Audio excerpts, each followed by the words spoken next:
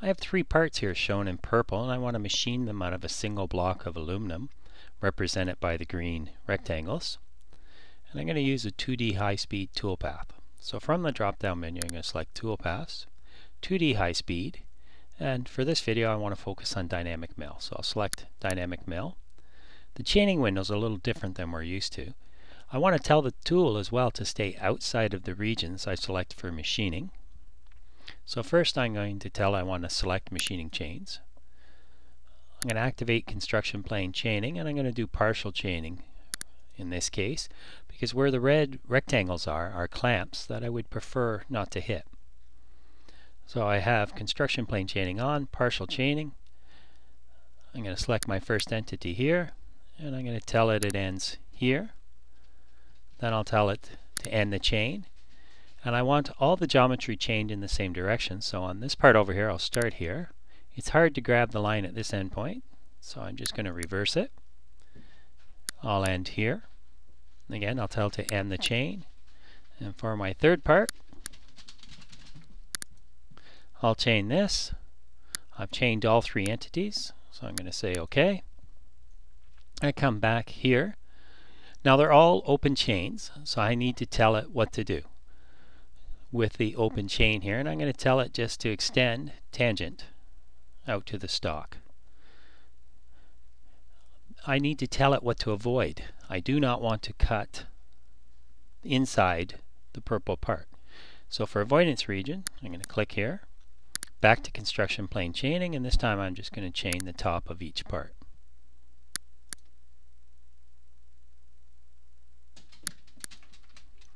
Now the tool will avoid anything contained within these boundaries, so I'll accept that selection.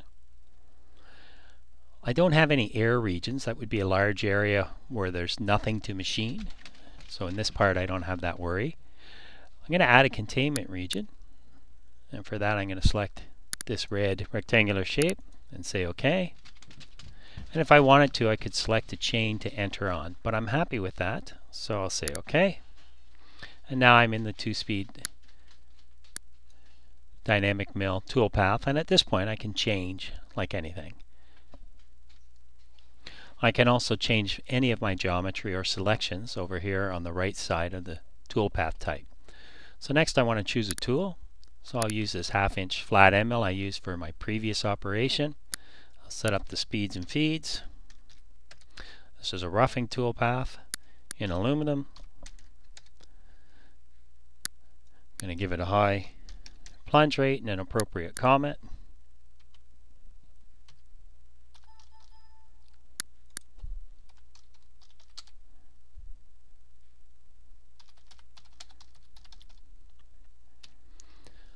Next I'll go to the cut parameters.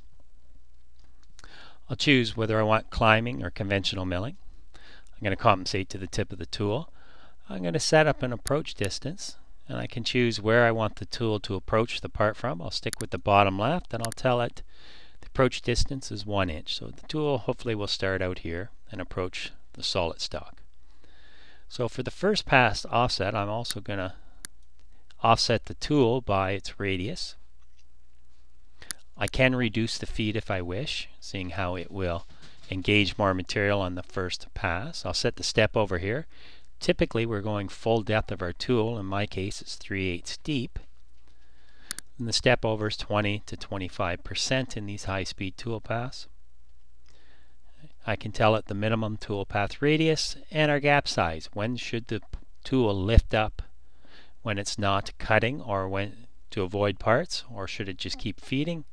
So the default, if it's within the gap, is 100% or less than tool diameter, then just keep feeding. If it's not, go to wrap it. The micro lift is a really nice feature.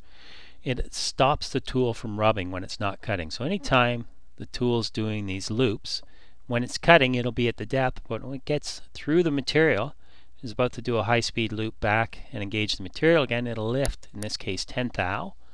And the tool doesn't rub on the bottom, and it'll give us a much better tool life. I need to tell it what to do when the gap size is more than 100%. So do I want to apply that when avoiding the boundary? Never. Or with any of these combinations, and I'll just tell it when avoiding a boundary. So I want to optimize the cut order based on the material it has to cut. And I'm going to leave 50 thou on the walls and 50 thou on the floors. I'm not going to turn on depth cuts. I want the tool to do a full depth of cut, which is typical of a high-speed toolpath. For the entry motion, I can change geometry I wish it to follow on entry. So I'm going to select this. Brings me to my chaining manager window. I'm going to right click, tell it to add a chain. I'll go construction plane chaining and single, and I'll tell it to follow this entity here. Or if I want, I can unselect that and I can tell it to follow the entire outside profile. I'll accept that selection. Again, I'll accept this. I'm back here in my window. If I don't want that, I can unselect it. And now the entry method, I can choose to helix in or any one of these. So I've chosen to follow the profile as it enters. It's going to start 100 thou above the part, and I've set the plunge angle to 3 degrees. The rest of this, I'll just accept the defaults. Since this is my first toolpath for these parts, there is no rest material. I don't want it to break through. And I'll go to the linking parameters. It's recognized the depth of my stock. The top of stock is 0, however. It's looking at a clamp that I have created in my stock. I want it to feed from 100 thou above and retract to a 1/4 inch above. And once again, where these rectangles are, I have clamps. So when I verify it, I want to watch for the clamps getting cut. And if they do get cut, I'll turn on the clearance or I'll make the retract above the top of those clamps. I'll turn the coolant on.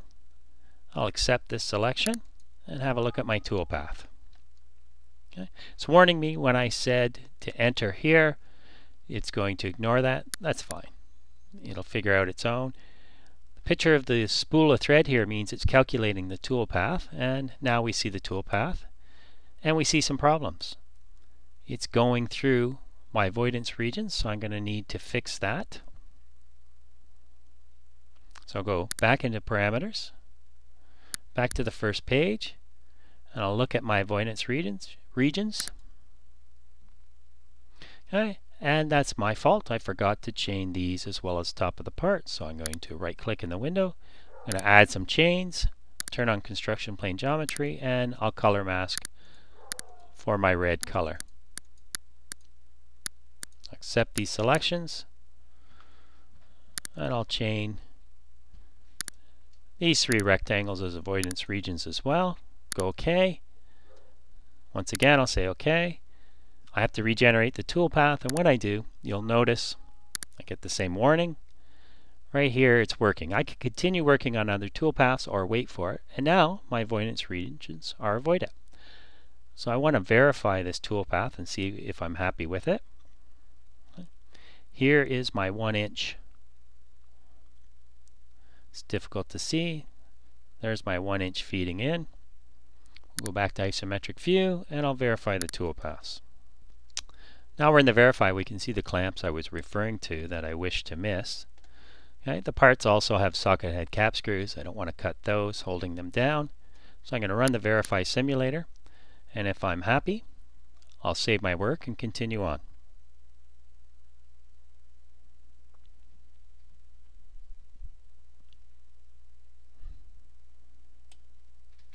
So I want to watch the clamp doesn't get cut by the tool in any of these passes.